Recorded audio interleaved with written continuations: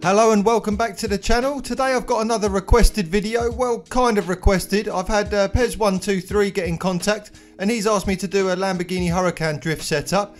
I did go away and play around with the Huracan, see what I could do. To be honest with you, I'm not a massive fan of it. Certainly as a drift car, it just doesn't seem to work. I didn't want to disappoint though, so I had another look through what Lamborghini had to offer and I came across the Diablo.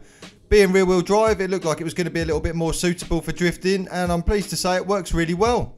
Like I always say on these drift setup videos, what I've come up with here is what I use, and it's certainly what I think is the best setup. But equally, everyone has their own tastes, and there might be a few adjustments you want to make for your own style, but go ahead, that's what these videos are for. I would like to ask a favour of you all as well.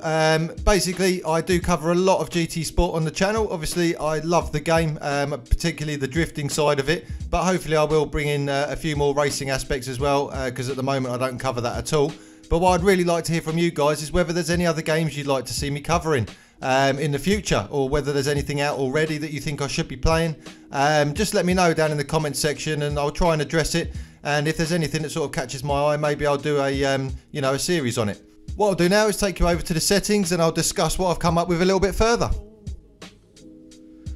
So with the Diablo, I've actually kept this one really simple. In terms of power, it already comes with absolutely loads. So just leave it as it is, but just take it all the way up to 109% there.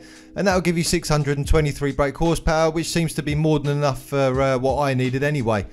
With the weight reduction, again, I've just left that the same. Now, it is quite heavy. It's 1,460 kilograms. But obviously, that's with me reducing it down to 98%.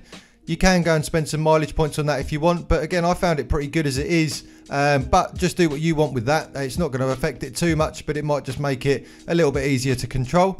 Traction control for this build, like all of them, is set to 0. I've got comfort hard tyres, both front and rear. The brake balance remains the same at 0. In terms of the ride height, I've dropped that all the way down there, so you've got 65 on the front and 65 on the rear.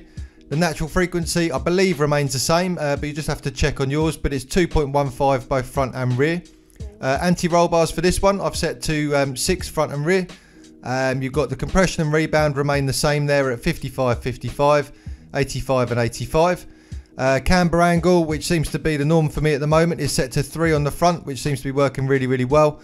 And I've just put 1 on the rear there. Toe angle is set out 0.2 on the front and in 0.2 on the rear. Downforce you can't adjust on this build. In terms of the differential, I've just left that, I believe, as it was at 10, 40 and 20, but just double check that again with yours while you're setting it up. And transmission wise, I've set it to fully customized.